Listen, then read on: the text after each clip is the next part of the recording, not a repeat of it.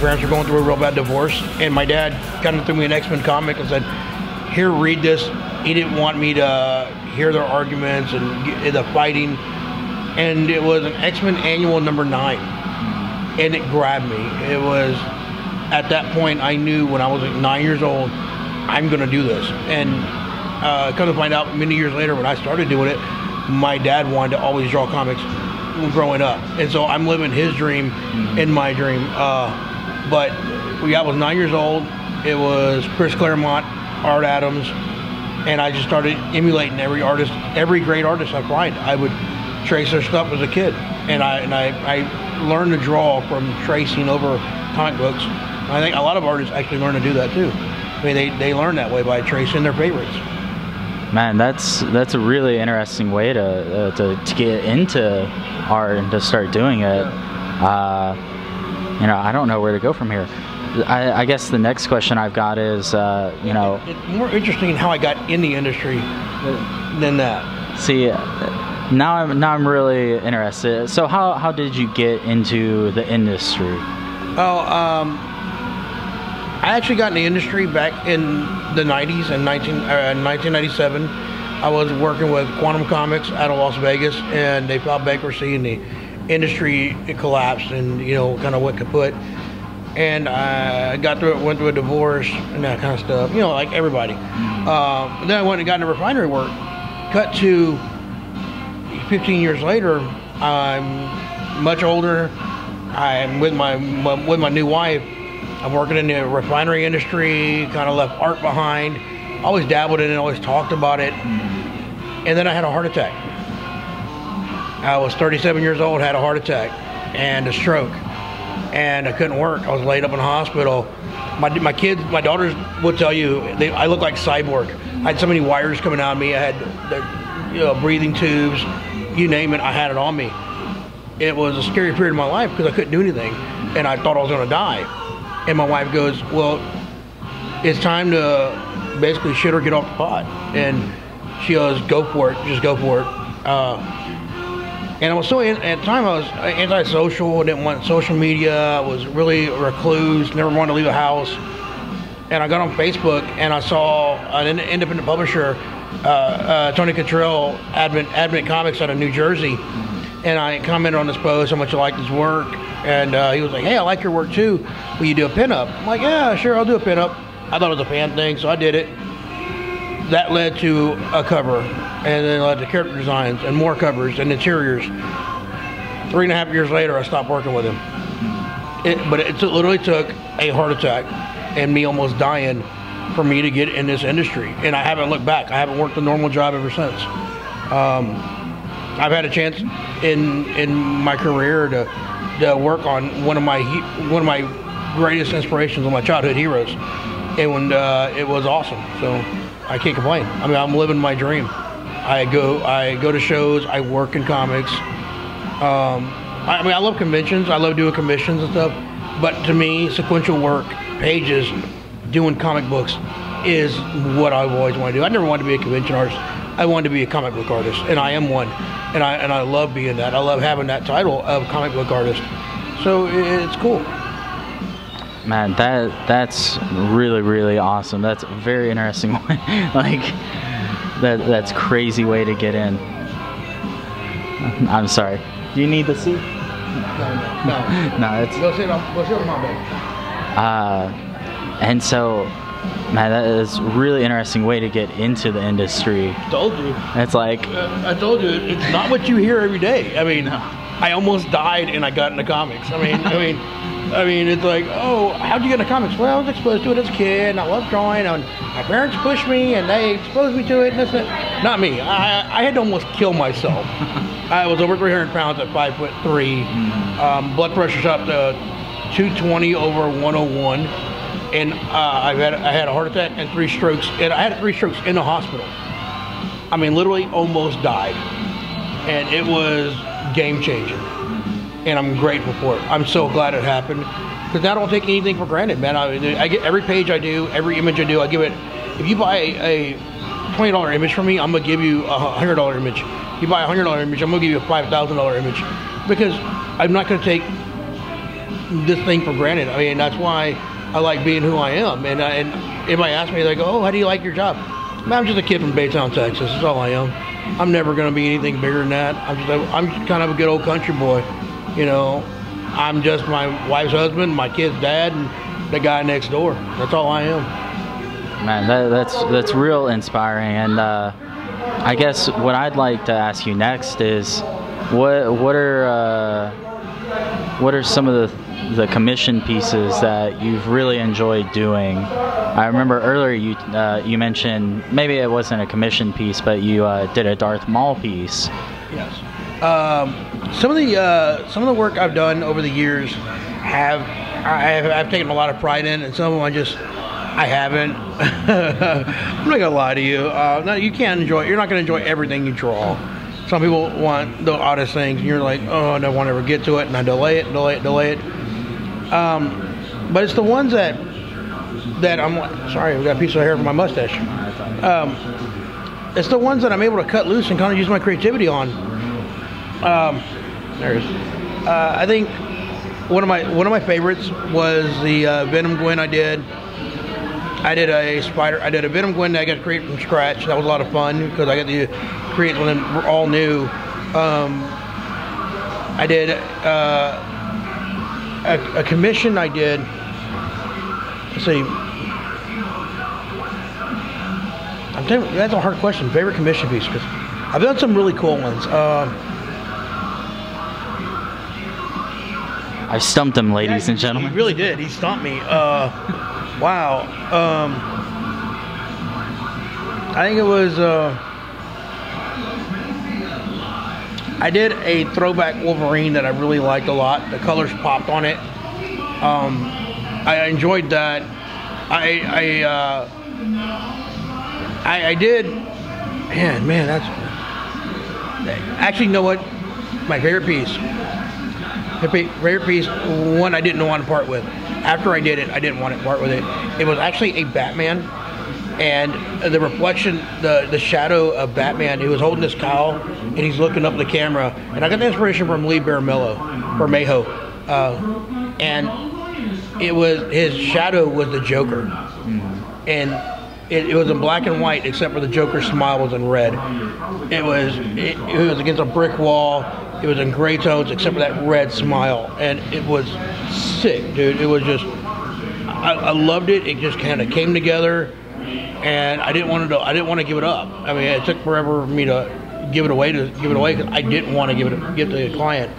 But yeah, it is what they paid for, and I actually started it as a piece that I stopped because I didn't want to finish it because I liked it. And the guy was like, "No, I want that. I want to commission you to finish it. Finish it for me." Okay. You know, and then I finished it, and I was like, "Oh, I hate that it's good." I don't mind giving away something that's bad. Yeah, give away it. I'll start something else. But when it's really good.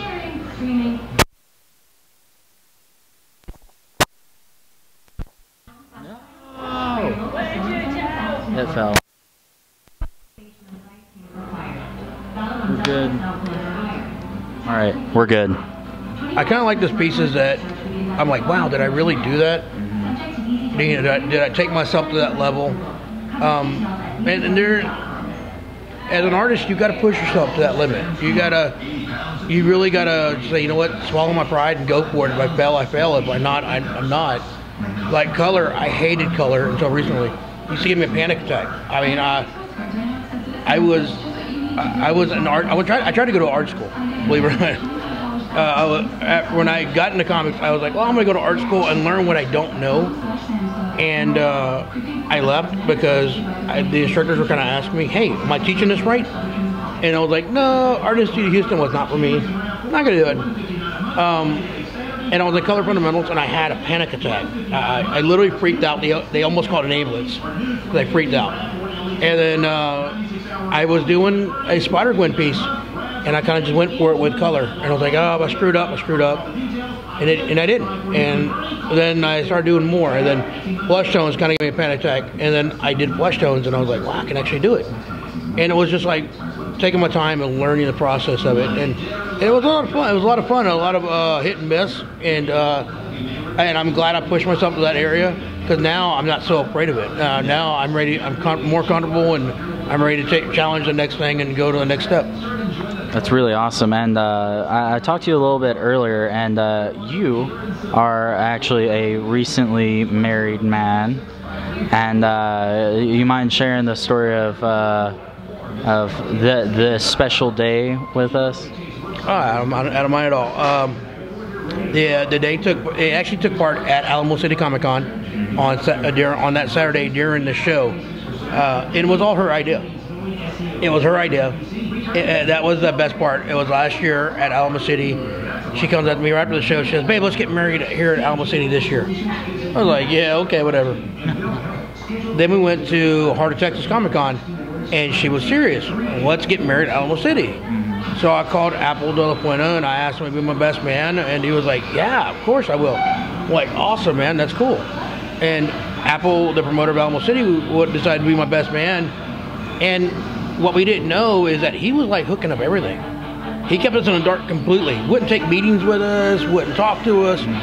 He kept us so in the dark that we got there on Thursday, freaked out, because she had her wedding dress. I had my vest I was wearing, and she didn't even let me wear Nightwing blue. Yeah, I was wearing the black pants and the baby blue vest and my Nightwing cap, dude. I was like, dude, what a wife, dude. That's awesome. Yeah. So we get there and we're in the dark. Everybody's telling us we're getting married here, we're getting married there, different rooms, and we had no idea what we were doing and where we were going with it. And finally, the night before our wedding, there was a rumor that they were going to have a party, and we're like, yeah, okay, whatever. We were never told anything about it. Cut to 7:45. The show ended at 8 o'clock that night. We literally get one of his little minions, and that's how only way you can say it. He comes to our table and he goes, "You're requested on the second floor at 10 o'clock. Don't make us come find you." And we're like, what is going on? We have no clue. And we get there, and we get there after we have dinner, we get there, and we couldn't get in. So we're outside of this party that's going on, and we're like, "Apple, you're supposed to be here. We can't even get in. What is going on?" He's like, "Oh, tell them you're the people getting married. They know." Apple, that didn't work. He was like, "Oh, I got me right there." So he came down, he let us in, and then everybody knew we were getting married. And we were like, wow, it was cool. And we had drinks and partied with a lot of the celebrities and a lot of the artists that I've known over the years, and they're like a family to us. They really are. And they were excited that we were going to do it at the wedding, and Apple was excited. And unfortunately, Apple didn't get a chance to take part in the wedding. He was picking up director Robert Rodriguez at the airport. But a friend of mine, Roselle Rodriguez, and if you don't know who that is, check him out. He goes by the name of Hellraise. He's war fighters. He's a veteran. He does a lot of things for PTSD. So Roselle stepped in, and we had our friend Manu Bennett, Deathstroke, from Arrow. He was actually one of my groomsmen, and yeah, he held my vows for me, and he was up there with me as we were getting married and shared our day. I mean, like, he shut down this table that day to come be in our wedding. And a lot of the artists did, and they wanted to be there for us. And like I said, they were a family, and they really made that day exceptional.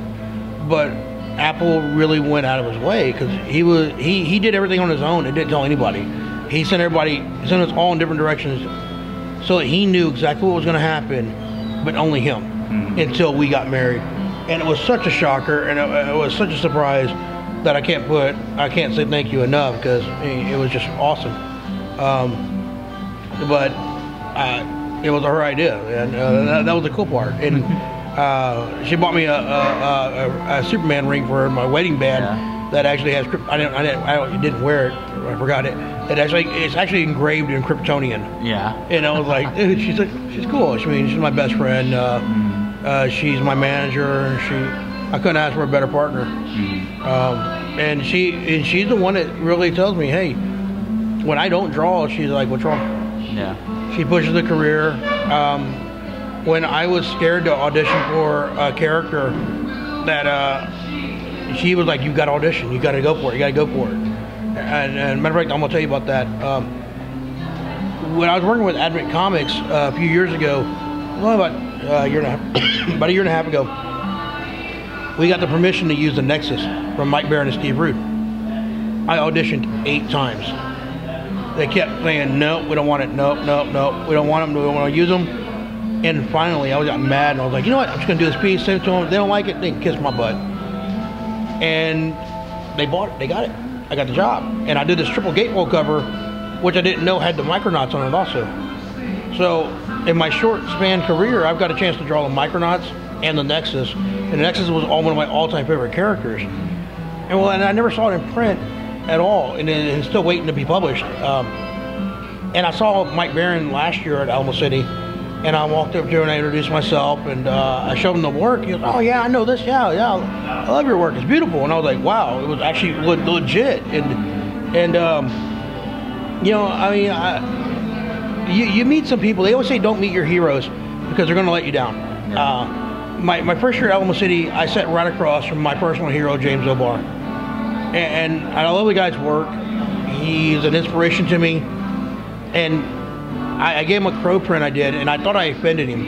And he didn't have enough work with him. He sold out in like the first 2 hours of him being there. And people kept buying the crow from me right across from him, and he would only sign it if I signed it. And he was a great guy. And so far in this industry, none of my heroes have let me down. Neil Adams gives me career advice. I mean, I grew up reading Neil Adams when I was a kid, and now I see my shows like, hey, how's the career going? You know, how you doing? What's this and that and this?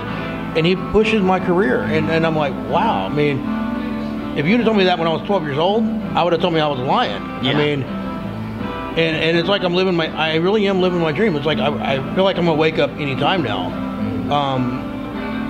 And so because of that, because I know that, I mean, one day it was here, and next day it can be gone. Yeah. And because of that, because of the heart attack, I know that I'll never look at myself as anything else other than that, just a kid next door. Yeah. I mean, anybody can really do this job. You got to have the passion, the love, the desire to really go for it. And any artist out there, I would tell them, you know, if you have a desire to do this, the best thing you can do is just, they say, when in doubt, whip it out. Pull out your portfolio. Get shut down. I've got doors slammed in my face left and right, and a lot of them opened up. And now positive things are starting to happen to me. Well, but I guess there's a buzz about me in the industry. I don't know, because I'm not that part of the industry. I'm kind of just the artist. But I got some stuff going on with some major publishers, and some other publisher, big publisher wants my work, and I'm like, I don't know what I did. I'm like I said, I kind of feel I'm a kid from a small town. Yeah. You know. I'll never look at myself any way different. I'm very humbled by all of this. I never knew people liked my work until a kid bought a piece from me. And then, matter of fact, here's an interesting story. First piece I ever sold was an Undertaker portrait, and a kid waited a half hour to get it signed. I was talking to Ken Chu and Art Taber, and we're just going back and forth. And this kid waited a half hour, and I walked over there and I gave him the original instead of him because he waited, and it meant so. The kid broke down like in tears because I gave him the original, and to me, that kind of showed me that people really like my work, and maybe I do have a calling for this. And from that point on, I mean, I like being affordable for families. I have a family myself, and I don't want to be that guy that takes us for granted. Yeah. Because there's so much competition out there. I always want to be humble. I always want to be nice. I always want to be myself. And I want to be approachable. No matter what I draw, no matter who I'm working with, I'm just always going to be me. And I will always be me. I mean, if you know me now, you'll know me if I'm working on DC, if I'm working at Marvel, or working at Valiant, wherever. If you're my friend now, you're my friend then. That's just who I am. Because I'm not, like I said, I'm just a kid from a small town. If it wasn't me, I'd ride a horse everywhere. So I've got one more question for you. Yeah. And that is, where can someone find you on the internet if they want to get in contact with you, if they want to see your work, if they want to buy your work? Where on the internet can they do that? don't look for me. The government's watching. No, I'm just kidding. Look for me at Brian A. Salinas on Facebook. That I administer my own page. You'll see a picture of me, or you'll see a picture of my art. But that is my Facebook page. People are like, well, I don't want to friend your Facebook page. Friend it. I don't have fans. I have friends. Yeah. And I always look at it that way. People ask me to start an artist page. I won't do it because you like their page, but they never interact with you. And I like interaction. I like talking to people. On Twitter, I'm at Brian Salinas 22. I don't really do Periscope too much because I'm not really a picture kind of guy. That's why I don't like facing the camera too much. But if I ran Periscope, I'd be on there for like 5 hours talking, just rambling and crap. You know, they were like, "You gotta get off Periscope." Periscope would call me like, "Dude, you're banned." I'm like, "No, no." Try me. Yeah, they probably would ban me for talking too much shit. Yeah. But I will tell you this: I do have a moral obligation to my art. I make everything as PG and as fan friendly as possible because I grew up in this industry as a kid, and to me, this is still a kid's industry. Kids love this stuff. And if a kid can't look at your work, then what? Really, come on. You gotta have fans, young and old. And if an adult can't appreciate your work for it being clean because you want to be appealing to the families, then they're not really a fan. Yeah. There, you know. And so I like doing stuff. And plus, my kids, they love my work. And if I can't show my daughters and my son that stuff, it's just not worth it. So, and I guess very, very, very last question. If they contact you through various media, you know, Facebook, email, and such, do you do commissions for people? I do commissions. I do commissions. I do sketchbooks. If you're like, hey, I want a sketchbook cover from you, tell me the sketchbook cover you want. I'll see if I can locate the book in my inventory. If I have it, then I do. If I don't, I have I just get it from Diamond and you just pay the cost. But I do commissions, and I love doing off the wall characters. Matter of fact, pre-comic book day, this guy was like, I want something you've never seen before. I said, ooh, get me excited. And he ordered a Space Cabbie from DC Comics, and I'm like, Space Cabbie? I haven't seen Space Cabbie since like 1986. He's like, wow. And so he's like, how do you want to do it? It's like, I'm gonna do Space Cabbie on Mars in the old Mad Max movie poster style. I love doing just the weirdest characters. Like I did a guy ordered a Scuttlebutt, the ship from Beta Ray Bill. I'm like, why are you ordering just a Scuttlebutt? But that's what he wanted. And I'm like, oh, okay. You know, can't complain. But yeah, I love doing commissions, and I will do original character art if you want. If you're like, hey, I have a design, and I've always wanted it drawn. I have no problem doing that. And I say I'm expensive. Some people would say I'm not. I mean, most people would say I'm not because I could really kind of stay under the price range. But your first time you buy something from me, I usually charge the average, and then my prices go down because I want to show you that I'm worth every cent. And you may have to wait a little bit, and because I do work during the week, my commissions are on the weekends, and it's kind of weird. I never thought I'd be like that, but now I got pages due and I got deadlines to meet, and then I work a full-time job. Actually, it's funny. I always wanted to work in comics and a comic shop, and now I work in a comic shop full-time on top of drawing comics. So I draw comics at the comic shop and do commissions at the comic shop there in Houston. And you mind if I give them a shout out? If you're in Houston, go check us out at Watchtower Comics at Westheimer and Derry Ashford. We're a new shop there in the Houston area, about 15 minutes away down the street from another very popular store, which I'm not going to name. But yeah, come by and see me, and I'll hook you up with a really discounted hit sketch on the cover. And if anyone say that you got referred from this video, I'll give you 50% off your first commission. That's a great deal. Well, thank you very much, Mr. Brian. Yeah, man, it's my pleasure. Thanks for coming by and hanging out with us. It's people like you guys that come out and show the industry love that help us stay strong and make us want to come out. It's not all about the money. It's about the community. It's about shaking hands, meeting people, seeing smiles, and it's y'all coming out here and talking to us that makes us want to come out and be here more and more. So I can't say thank you enough for even sitting down here and talking to me. You took time out of your day to come do that, and if no one else in there said it, I will. We all do appreciate it. So, thank you very much. All right, brother.